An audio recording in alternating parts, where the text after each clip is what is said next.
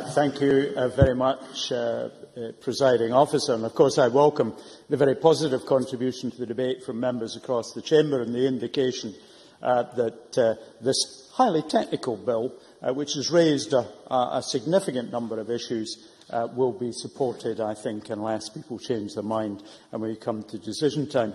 Let me just say a little bit about common good, and I've actually been passed the Act of 1491.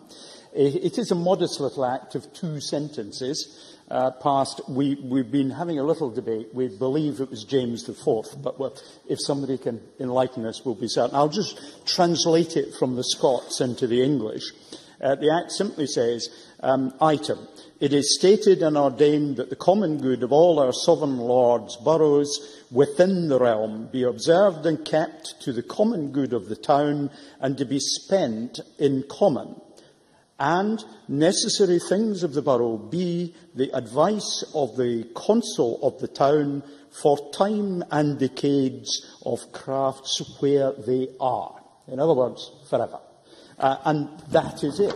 That is what this is founded on. And of course, such modest little pieces of legislation, although it was the 19th piece of legislation in 1491, do, when translated into the modern era, leave certain interesting and important questions unanswered or uncertain. So I think in talking about common good, that is an issue that we have to recognise, and that is why I think the consultation that is open, which includes questions on common good, is an opportunity to start to do 2 things: to understand the status quo, but also to work out what the new status of common good might be in future, because perhaps it's time to move away from the complexities of the past and state some simplicities that are fit for purpose for the future. But that's for another day, and I suspect for another minister.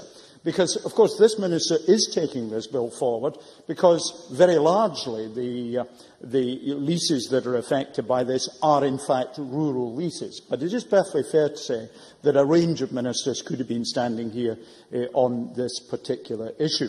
Alec Ferguson apologised for repetition. He's obviously forgotten one of the important rules of politics in this relation, that a debate is not over when everything's been said. It's only over when everybody's said it. And perhaps this debate illustrates that point quite clearly.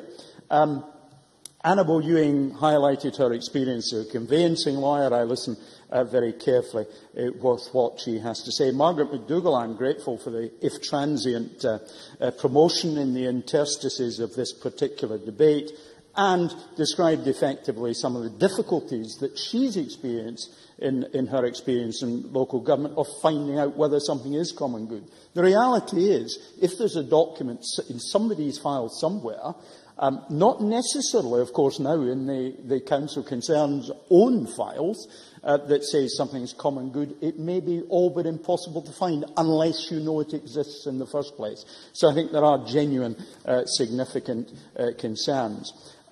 Consensus, Jim Hume, in a sense, recognised that consensus probably has been achieved. We've responded as a government to the issues as they've arisen, and I hope that in looking at Labour's review of their position, he perhaps remembers the old saying when this sort of thing happened, when someone was asked and responded, when the facts change, I change my mind. What do you do? And I suppose that's a question we might address to Mr Hume. I think grown-up politics is recognising that there is a debate, the debate moves, and we take positions as the debate moves on, as we in the government have done. Now, it's something where we'll continue to work in relation to common good with local authorities. I think local authorities were open and honest with committees, gave it their best shot, showed depth and knowledge and understanding, and that was good. The Justice Committee Stage 1 report, paragraph 55, said the bill is not about common good. It's about our prolonged leases. And the conclusion at paragraph 61 of that report, the desirability for certainty in this legislation and the provisions for compensation provided in the bill have led the committee to conclude that it is not persuaded at this time there is a compelling case for exempting leases of common good property from the bill, and the current committee, the Rural Affairs, Climate Change and Environment Committee, said at paragraph 127, the committee is not persuaded by the arguments made thus far to exempt ultra-long leases from the common good. But it did also say neither is the case against this exemption been a clear and compelling one. There are a number of reasons against the exemption, as I said earlier. The bill, of course, is not taking account of who the landlord and tenant are. It's blind to that. Decisions of development, in particular, should be matters for the planning system, although Alec Ferguson referred to enlightened feudal landlords who have helped build the attractive facades we have in some of our cities. But, of course, not all feudal landlords were enlightened, I think it would be fair to say, and that is why addressing the feudal system has taken place over the recent decades. We do need to protect common good land. We won't forget about this, and indeed our consultation document in the Community Empowerment and Renewal Bill has two specific questions, questions 25 and 26. I draw members' attention to the fact consultation does not close until the 29th of August. So if you are short of things to do over the summer recess, do read that consultation and do respond. Because I don't think anyone should stand before this chamber or any other forum and suggest they have all the answers in common good. That would be specious. It is a genuine question that we should all turn our mind to. And those of us who have been involved in this debate are probably relatively well placed to understand some of the complexities and uncertainties and perhaps make a contribution. I confirm again that I will write to local authorities saying that any compensatory and additional payments should go to common good fund if common good land is affected, while recognising the amounts will be very small. We have prepared the letter, and assuming royal assent, it will go out shortly thereafter. Land registration has come up again in the debate that we've just had, and our commitment to land registration is shown by the Land Registration Scotland Bill we've just put through Parliament. Again, a bill arising as a result of the Scottish Law Commission report, highlighting the value of having some of the best of our legal brains out there engaged in the issues of reforming Scotland's law and identifying what needs to be done. And as Mr Ewing said at stage 3 on the 31st of May at column 9596, the Land Registration Bill provides the legal framework that will allow the land register to be completed. And we will ensure that officials continue to work with Registers of Scotland. We need to ensure that information on the provision of the bill reaches landlords, tenants and their legal representatives, and as ultra-long leases are concentrated in particular areas of the country, so we can target that information in a similar way. We'll make sure that we have articles in relevant publications, and we'll provide information on the Scottish Government website and on Registers of Scotland's website.